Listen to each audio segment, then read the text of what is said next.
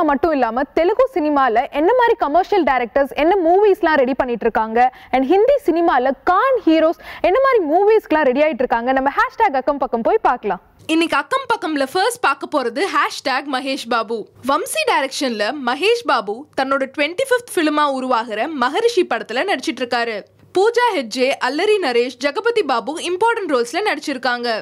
Devi Sri Prasad music compose பண்ணியிருக்காரு. படம் May 9th release ஆகும்னு சொல்லியிருக்காங்க. இப்போ படத்தோட டீசரை ரிலீஸ் பண்ணியிருக்காங்க. அடுத்ததா நம்ம பார்க்க போறது #ராஜமௌலி. தெலுங்கு சினிமாவோட மிக முக்கியமான டைரக்டரான ராஜமௌலி பாகுபலி படத்துக்கு அடுத்ததா RRR படத்தை டைரக்ட் பண்ணிட்டு இருக்காரு. NTR, ராம் சரண் மெயின் லீட்ஸ்ல நடிச்சிட்டு இருக்காங்க.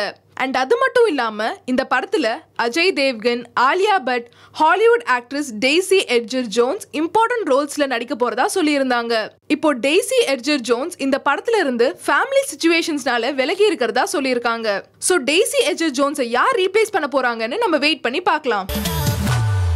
அடுத்ததா நம்ம பார்க்க போறது #ஜெர்சி.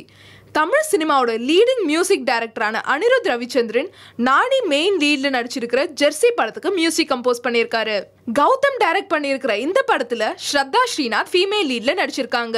கிரிக்கெட் பேக்ட்ராப்ல உருவாகி இருக்கிற இந்த படம் April 19th ரிலீஸ் ஆகும்னு சொல்லியிருக்காங்க. இப்போ இந்த படத்துல இருந்து பதே லிரிக்கல் வீடியோவை ரிலீஸ் பண்ணியிருக்காங்க.